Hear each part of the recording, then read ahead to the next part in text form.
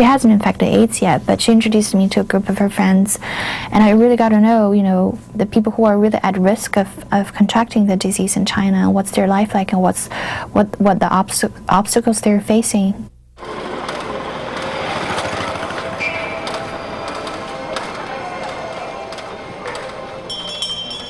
These are the mean streets of Xichang, a city in southern China with a growing population of heroin addicts, prostitutes, and AIDS patients. That's where you will find health worker Cheng Xia. If you get semen in your body, you have a 100% chance of contracting AIDS. No matter how evil a person is, there is still a side of kindness. Maybe it is just that people have not found that kindness. What I want to do and will do is to discover the bits and pieces of kindness inside people and awaken them.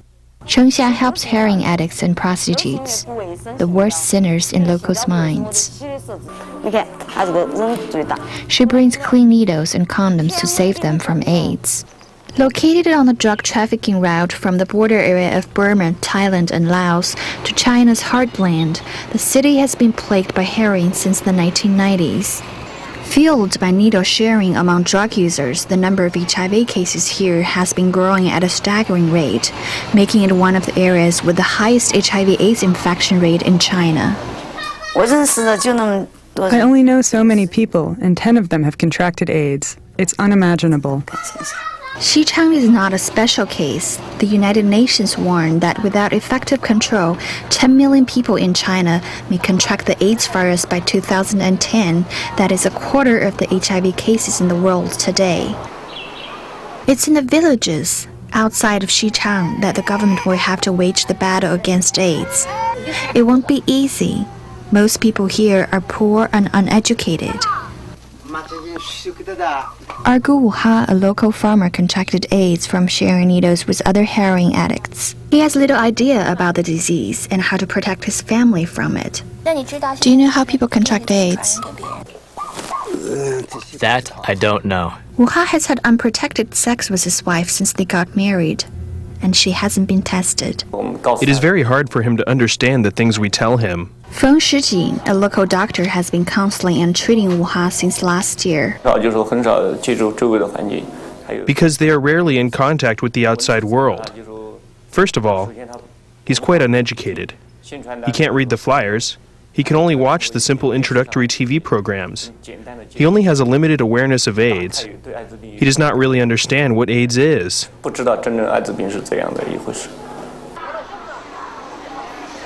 In the brothels on the streets of Xichang, Cheng Xia faces a similar problem. Many of the prostitutes are underage and unschooled. You tell them about AIDS, they don't know what it is. You tell them it's a terrible disease like being sentenced to death. Patients will eventually lose their immunity. But they don't even know what immunity is. Cheng Xia knows how to reach them. She's been there. Heroin destroyed everything I had. Even my memories were slowly wiped out. It blurred every moment I had lived and experienced. I hate, I regret. For 9 years, she was a heroin addict, living on the streets, paying for drugs by selling her body. 3 years ago, the city's AIDS prevention program recruited her as a peer educator. It was like I had climbed out of a dark cave and saw bright light everywhere, and the sunlight was glorious. Instantly I felt normal again, like I couldn't live without sunlight. Now the government is trying to promote Xichang's AIDS program nationwide. For decades, Beijing has turned a blind eye to the exploding AIDS crisis. All that changed in 2003. The government doubled AIDS funding, promised to provide free AIDS medications, and launched a public awareness campaign. I've been living with HIV since 1991.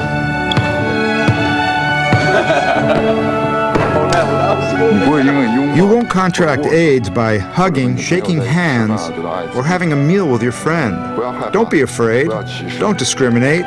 Please care for AIDS patients and learn more about how to prevent AIDS. But society's stigma against Cheng Xia and her friends is deep-rooted. This is Cheng Xia's friend Wang Jiangang. He's HIV positive. The young fellows here who work for the hospital won't even touch me or carry me. His thigh was fractured in a car accident a week ago.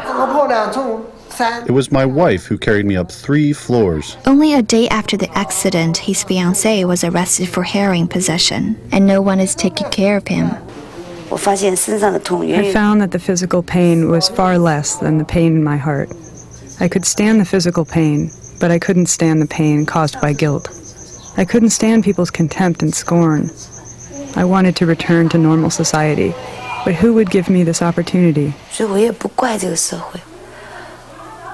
I don't blame society. It can only be said that we lost our way and gave people a bad impression. Now we need to change it ourselves. Chen Xia works hard to change China's prejudice against drug users and the street prostitutes. She'd like to save them all, and she'd like to save herself. I long for a completely new life, a completely new circumstance.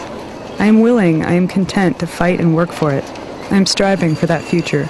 I will never give up and never regret chasing the beauty of that moment. A lot of people live in the villages don't understand what is AIDS. It's very hard to get the message across. It's very hard for them to understand the disease, not even mentioning how to prevent themselves from infecting the disease. I think that's where the challenge is. Like Elaine is that woman that, you know, everybody has in their family. She reminds me of my mom. She reminds me of my friend's mom. She's tough. She's strong. She's determined, you know, and she does what she needs to do. I just cannot stand the idea that I am living in an environment that sounds like, you know, bombs over Baghdad. It's just unreal. Sometimes I hear them as close as the backyard and gotta run in the house and hit the deck. That's just not living. You know, we try to do this job as best we can and be safe and go home at the end of the shift. That's the most important thing. Take care of each other and, you know, do as best we can to try to curb some of the violence that's going on. 2 women trying to do their best to survive in Richmond, California. Bloody bodies are being discovered at a horrifying pace in the city of Richmond. 10 murders in 1 month. 2 young men were gunned down in their car on Riley and Harbor Way. Kids here are often armed, often angry, and often scared. Richmond, California. This summer, the highest murder rate in a decade. The city council came close to declaring a state of emergency in certain neighborhoods. Elaine Graham lives in one of those neighborhoods. Elon, I need your help. She's getting ready to go to one of her 4 jobs. Just part of what this cancer survivor is doing to protect her family against the violence around them. It was getting dark and we just ran up the stairs, pizza and all, hit the deck. And that's like, okay, how much longer? I'm doing 12 hours today. Not my favorite thing to do, but gotta do what's necessary, right? Okay, you're all set. Your gate is 9A. They're boarding at 1 o'clock. Enjoy your flight. We got a 211 robbery. Stina Johansson is one of 156 officers working in Richmond, a station that is currently understaffed by 64 officers. Apparently it was a robbery with a firearm. What was he wearing? The job takes all of her energy. By the time I get home, it's 8:30 at night. I get up at 5 in the morning. So there's really not a whole lot of time to do anything other than eat some dinner, decompress, go to bed, and wake up for the next day. Still, it's a challenge that she sought out. What's your sister's name? Teresa. I feel like for a new officer, I've got a lot of opportunity to experience lots of different things in a short period of time. A year goes by and you've seen a lot in this city. Why don't you read it? In addition to her multiple jobs, Elaine has more work at home. She homeschools her son Elon, an alternative not very common in this community. I don't allow my son to go to school here in this environment, only because I understand the process of assimilation. Once you get in an environment, psychologically you start to assimilate. And I also, unfortunately, feel safe with him in the house. I don't want to stereotype, but I think as a black male, it's just a little different out there. Elon doesn't spend a lot of time hanging out on the street. Peter's address is... He keeps busy doing other things. Homework and cook and do art and stuff like that. Basically, be a kid. He spends a lot of time in the kitchen and attends college classes. He's even published a cookbook. I can graduate like in 11th grade, and as soon as I have that, I can go to culinary school. So it might move my career faster. A 15-year-old with his career mapped out. That kind of a drive is a family tradition. I'm just terribly focused, and as a young child, I was exposed to quite a bit in terms of education. As a young girl, I have 6 aunts and 2 grandmothers, so what role models? You know, it's 8 people in your life to influence you. Let them know that no checks are to be sent to that address. Officer Johansson is happy to be working in Richmond, but others around her were concerned. Well, I can tell you how my family reacted, which is they weren't too happy with that decision. Open the door! Abierto! We're real close, and I think it was hard enough that I moved from Seattle to the Bay Area, but then to tell them 5 years later that I'm making a career change and becoming a police officer wasn't too thrilling. Then to add on top of that, I was going to work in the city of Richmond, really kind of threw it over the edge. But they're starting to come around now. Richmond historically has had a high crime problem, a violent crime problem. You've also got people who have been, born and raised here, who's got generations of family that are from Richmond that have a lot of pride in this city. Despite all of Richmond's problems, Elaine does not plan on leaving anytime soon. She was born and raised here. Her life is here, and so are her dreams. I would like to be up in the El Cerrito, Richmond Hills, and walking early morning, late at night with the deer and skunk and possum. I'd like to be in a safer environment, but at the same time, I don't want to turn my back on my community. I want to give back, and I want to teach and help rid the city of the violence by educating and inspiring. So, they're hanging by a rope, so to speak, but they still love their work. They're passionate about what they do. So that's why they're there, because they love the challenge. I heard about it on the radio, actually. I heard about it on the California Report. And I thought, well, wine seems like such a white industry. When do you ever hear about Mexicans being owners? So I just wanted to give them a call and went up for a visit, and I thought, okay, I'll pitch this.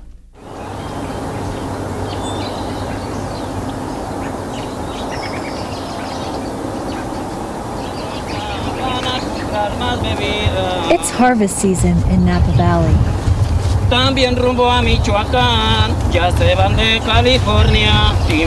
The workforce here, like in fields across California, is largely from Mexico.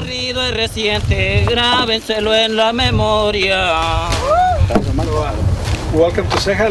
Across the field, Pedro Ceja showcases the fruits of his family's labor. I mean, if it was up to us, we would be battling grapes, really. At 4,000 cases a year, Ceja Vineyards is a small player in the $15 billion California wine industry. Still, their wines are served at some of the most recognized restaurants in the country. The Ceja family began bottling wine in their name in 1998, but the work in the field started many years earlier with their father, Pablo. Yo vine aquí a California en 1957 a trabajar como bracero, temporalmente, por un contrato de 3 meses únicamente. The Bracero program was created to bring farm workers from Mexico to fill labor shortages during World War II. More than 4 million Mexicans boarded the trains to El Norte, hoping to improve their lives. Cuando yo vine la primera vez ya tenía 2 de familia, ya tenía un hogar que mantener y ya no me alcanzaba, por eso fue que inmediatamente oí que para acá venían a trabajar y a mí me dio por calarle y vine y le calé y... Amorcito corazón, yo tengo tentación de un beso. Entonces pues uno quiere mejorar o mejorar económicamente para bien de su familia. 50 years later, the man who came to pick lettuce walks through the vineyard he bought with his sons. And behind those vines are today's Pablos, motivated by the same promise. Pues sí me ayudo más aquí con dinero que allá. Me ayudo yo y le ayudo a mis papás. O sea, somos 4 hermanos, hombres y 3 mujeres, y yo soy el más chico, el hombre. Y les ayudo, igual mis hermanos les ayudan. ¿Qué es lo que quieres tener? ¿Qué sueñas? Como una casa mía, tierras mías, nada más. But these workers dream of a different destination. ¿Qué son sus sueños de aquí para adelante? ¿Qué son sus... Pues tener algo de dinero para el día que se quiera ir uno para México, ya no venir, y mantenerse uno allá. Es mis sueños. Es mejor allá, como, o sea, como está aquí, como está allá, es mejor allá para ellos. Pablo Ceja never went back. Instead, after 10 years of following harvests by himself, he brought his family to California. In 1967, the children joined their father in the fields. Pedro, Ignacio y Armando, los tres. Y por cierto, lo que era el salario para las personas adultas, me les pagó a los niños, a los tres, lo mismo. El salario que haya sido en ese tiempo, que era $1 y no llegaba a $2 por hora todavía. Les digo a los niños, miren hijos, yo quiero que ustedes le pongan ganas a la escuela, porque no quiero que uno de ustedes vaya a salir maestro de la pala o de la tijera, ¿verdad? Y de los tres, el único que contestó fue Armando.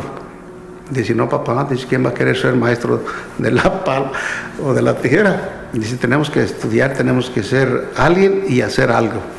It was a dream of the family to own our own vineyard. The son who spoke up now oversees the winemaking for the family's label. So there was many years of savings for the first vineyard, for the purchase of the first ranch. Workers like Mauricio Montiel make $100 on a good day, much more than Pablo Ceja used to earn. But the money and the American dream aren't enough to change his mind. Mi papá ha venido, tiene papeles. Mi papá y cuando yo estoy allá me platicaba de toditito esto, que se cansaba uno mucho y eso. Ahorita ya está, me acostumbré. Pero a ellos, o sea, por decir a ellos a trabajar aquí, no. Preferí estar yo trabajando aquí para que ellos estuvieran allá. Pero no traerlos para acá. The Ceja family chose to stay and have not looked back. We had been working for somebody else. We wanted to own our own. You know, it truly is the American dream to be able to have it your own. I think it's really ethnocentric for Americans to think that this is the best country and everybody should want to live here. But it was refreshing to hear it from field workers, because I did also make that assumption that they would rather live here than in Mexico. But these people still have all their family and friends back there, and they just want to get back. It just, the money keeps pulling them back in. It's one thing to see a line drawn on a map. It's another thing to actually, or it's the same thing to read about the border and the desert, but it's a whole other thing when you're actually there and you're in front of the fence that supposedly separates the U.S. and Mexico.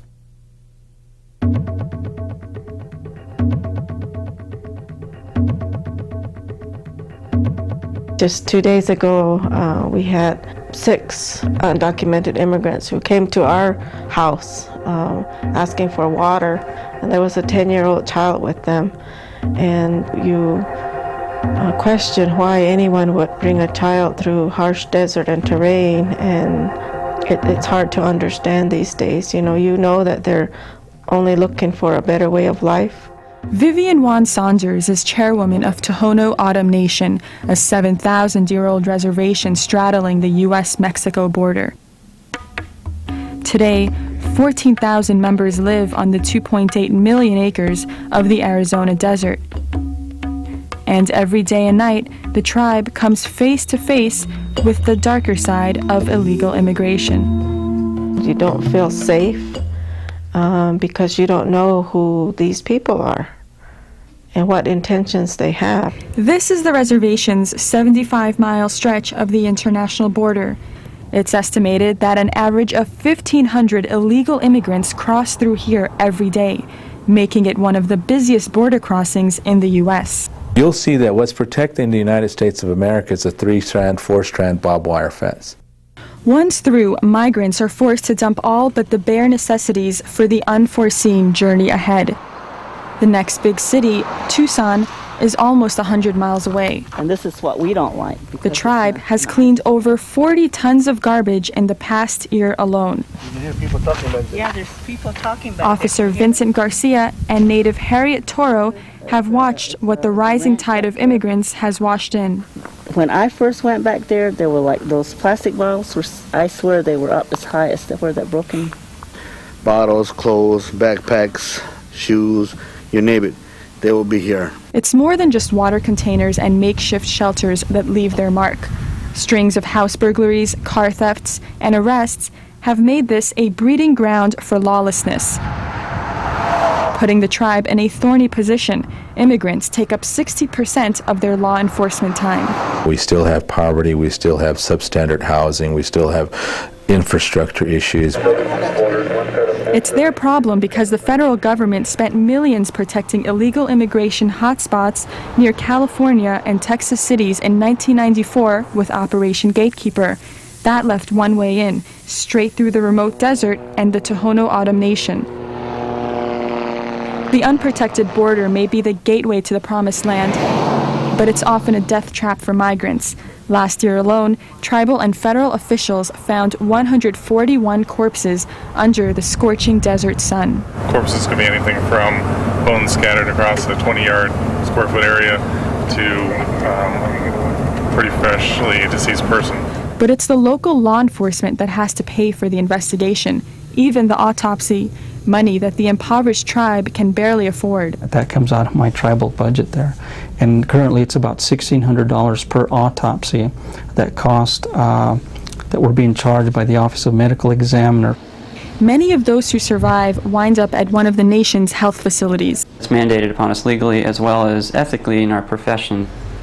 Dr. Peter Ziegler directs the hospital and cells in the nation's capital. They're forced to spend their resources on critically ill immigrants on a reservation where rates of diabetes are #1 in the U.S. I understand from the community, from patients of mine who have expressed a perception that we somehow prioritize the health care to the undocumented immigrants over the health care that we provide to the Native Americans.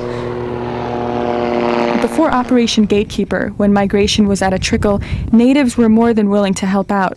That's changed. They used to do chores for you, clean your yard, chop wood, get water, and then they would feed them. Well, now, because of now that there's so many agents present, they're always in a hurry. They're trying to get to the next place, get to the next place. Any units available to back up 1011? It's a typical day for Agent Sean King patrolling just outside the nation. He receives a tip from a local rancher. Road went down all the way to the fence and came back in, and about halfway between this road and that tank where it dead ends, we saw probably 15 of them coming up this direction. Okay, because we've got a group of 15 to 25 that we're looking for right in this area. Thank you. Appreciate it. The presence of so many federal agents on Indian land has opened old wounds. Some even describe it as the reincarnated Wild West. We want Border Patrol, then Border Patrol's here in numbers, and then the double-edged sword is, well, there are too many, we're constantly being stopped, and they're in our communities and checking upon us there. Sometimes who the Border Patrol target as an illegal immigrant turns out to be a local. It was like 2 or 3 o'clock in the morning. And the lights came on and he stopped, and Border Patrol ran over to his vehicle, weapons drawn, and they opened his door and they grabbed him and they took him out of the car. And he asked them, "What gives you the right to treat me this way?" And that Border Patrol that grabbed him pointed to his badge and he said, "This is what gives me the right." We have our ways of determining citizenship, and one of the ways is questioning someone. And I can't determine citizenship by just looking at someone. I have to be able to determine them by asking where they're born and so on and so forth. So sure, we're going to question them more. It's like we live in a militarized zone with law enforcement heading south and immigrants heading north, and we're caught in the middle. It's not just people crossing. Last year, 170,000 pounds of marijuana came across the border as well, and natives are being drawn by the allure of easy money. Well, the family lost his house because the individual who was unemployed at the time attempted to smuggle some drugs, and he was caught and and so the family was evicted as a result. This already marginalized community feels virtually invisible. I'm ready to go stand at the border and make this a bigger issue, to bring attention to the problem here. If no one else is going to do something about it, then we need to get a broader, wider attention to the problem that we're having here. Each year, the tribe has been spending over $3 million of their own money to deal with the problem, money they say they haven't seen from the federal government and the Department of Homeland Security. Today in the 21st century, we continue to be left out of the consultation process. Anytime that there's policy relative to the border and Homeland Security, we have to be at the table as well. Saunders has made frequent trips to Congress to lobby for more funding for a problem that she sees as the U.S.'s and that may be breaking the backbone of the nation. I often hear people who have good intentions who come to the Latino nation and say, we're going to move this problem somewhere else. Well, that's how we got stuck with the problem, because it was moved from elsewhere, another state, to the Latino nation. And I just don't understand the rationale. Maybe it's the old John Wayne cowboys and Indians mentality that, you know, you've got the great white father in Washington, D.C. that's charged with protecting the savage Indians. That, you know, well, we know what's best for you. You savage Indians, you don't know what's best for you. Those days are gone. They've been gone for years.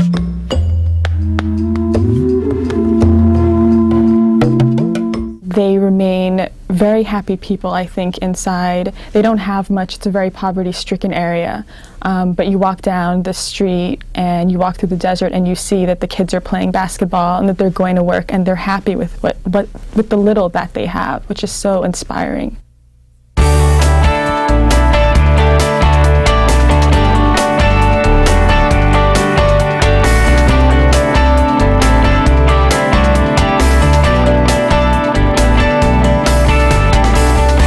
I'm intending to do is deadbeat moms. I think the best way to show it is to go about it to showing a dad who is doing something what we would label a good mom doing.